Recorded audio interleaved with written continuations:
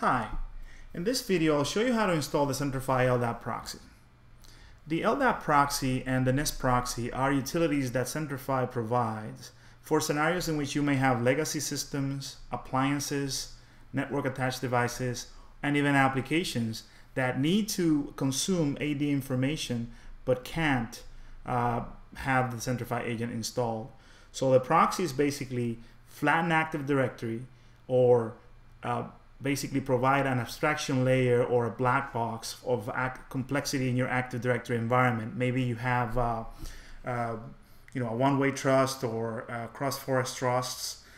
We flatten the information for those applications and provide the information that is relevant to your app. The proxies benefit from leveraging the AD client, so they have to be installed in a Centrified machine, and that means that you can leverage the performance capabilities, high availability sites and services, and cache. So it's a very set of unique, useful tools.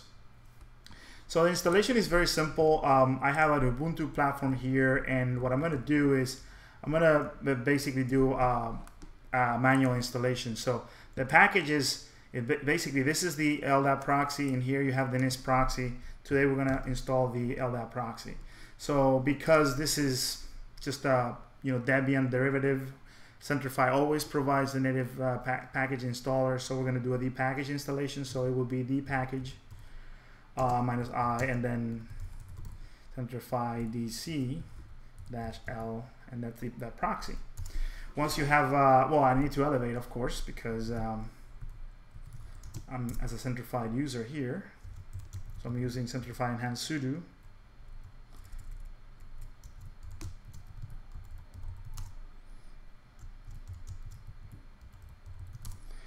Right, so our proxy is installed. As in terms of where things are, the executables are under user, it's a user share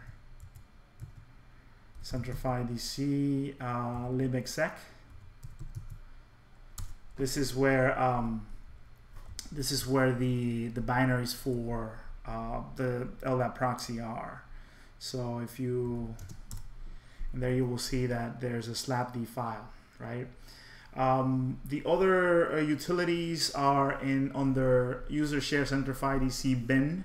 So if you're looking for something like maybe LDAP search, they're under that directory, and the config files are under etc Centrify DC. It will be etc Centrify DC and open LDAP, and this is where the mapping files are.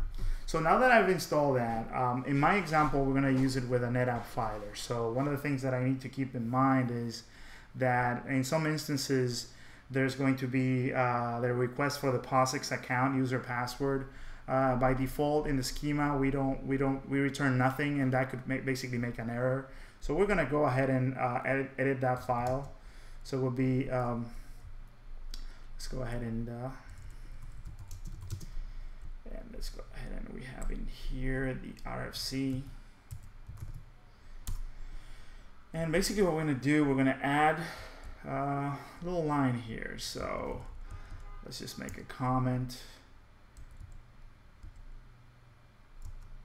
And it's actually already in here, so the support for the POSIX account is in here, so it's already added from a previous installation. So that way it'll return something instead of nothing, and some of those apps are not gonna crash on you. The next thing we need to do is to test it.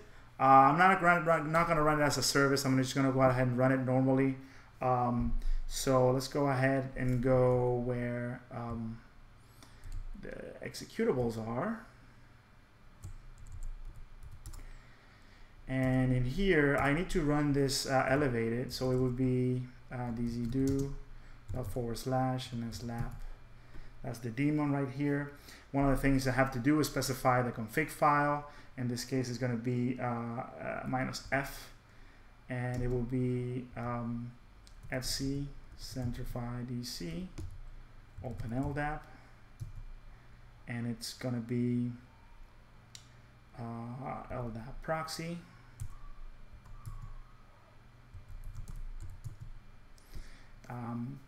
And then I have to specify how does this computer respond to queries, and I'm going to make it as its own host name, so it will be -h.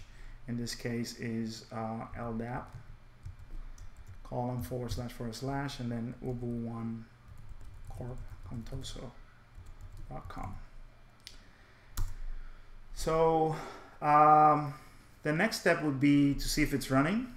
So let's go ahead and do ps-ef and grab for /b. And here it is, it's already running, and we could do a query. So let's go back to the bin directory, and in the bin directory we're going to go and run the LDAP search utility. Let's see, so let's do /LDAP search and -x -b, and then we're going to specify a base, and I think I may actually have this in my history.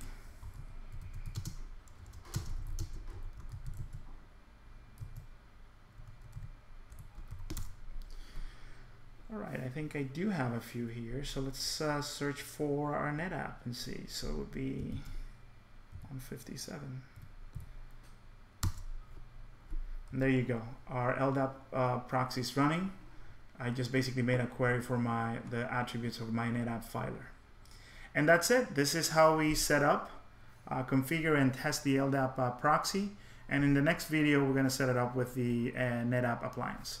This video is multiple purposes, so you can use it if you want to use for setting up another application, maybe something like MongoDB or any other legacy system. Okay.